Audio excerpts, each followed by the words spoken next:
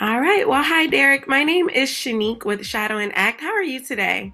I am blessed. I am thankful and glad to speak with you. I love that. So let's get started. Yeah. Where would you say that we meet your character, Chuck Bell, in episode one versus where we meet him by the end of the season? Oh, where do we meet Chuck? Well, we meet Chuck. First of all, Chuck Bell is a former pro basketball player. He coaches his son's basketball team. He, what I love about him, he's also a present dad. So there's a lot of family dynamics that is happening.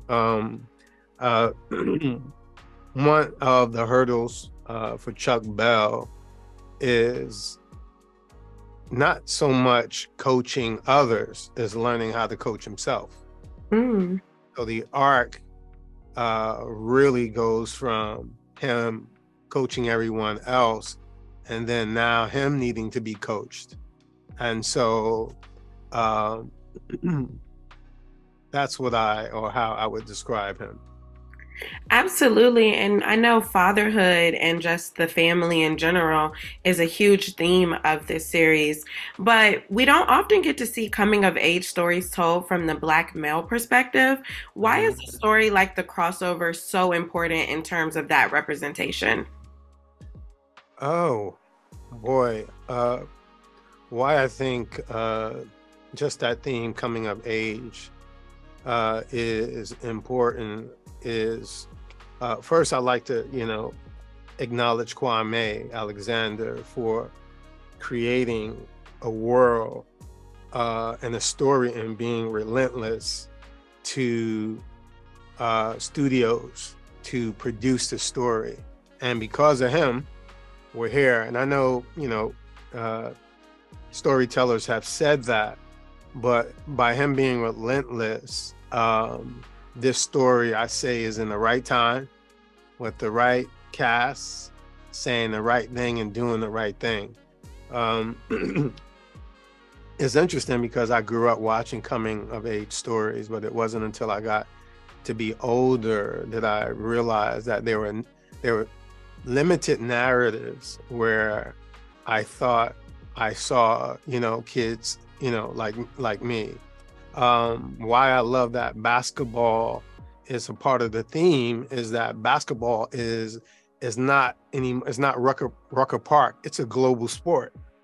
And now we're getting to see a family behind that sport. And hopefully that crossover is one of those stories, one of those casts that gets to navigate uh, that coming of age. And basketball players are loved all around the world, but now, like stories like crossover, now you're getting to see what is their soul, because Chuck Bell is described as the soul, mom is the brains, and the boys is the heart. So this is why I think it's important and culturally and in our climate. Yeah, and it definitely going in, I didn't expect for it to tug on my heartstrings like it did.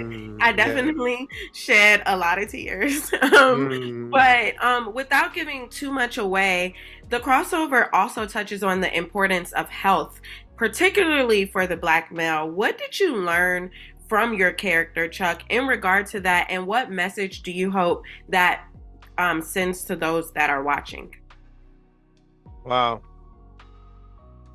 One of the first messaging that come to my heart regarding health is the word scare or fear.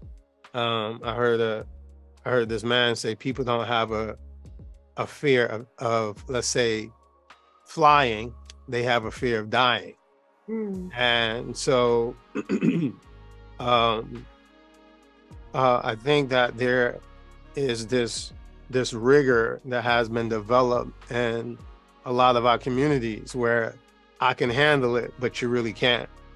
So I think health is important, but it's also important to know that there are others that have found outlets, and hopefully that Chuck and crossover is a bridge to others that may be dealing with symptoms and may feel like there's no outlets, there's no other resources, where you see a guy you can relate to and go like, oh, this guy made it to the top, but he's also potentially dealing with a potential bottom.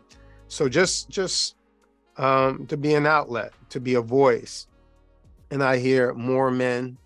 I don't know who, but I wouldn't quote him. But I don't know if it was an athlete, rapper, actor, but I heard them just so casually say my therapist, where I never heard my uncles talk about it. Now, I'm not saying people didn't go, but it's so common now. I have somebody that I talk to. I have somebody that I heal with. And I think that's an important part. I love that. Well, hats off to you. It's a beautiful series, and thank you for your time today. Thank you.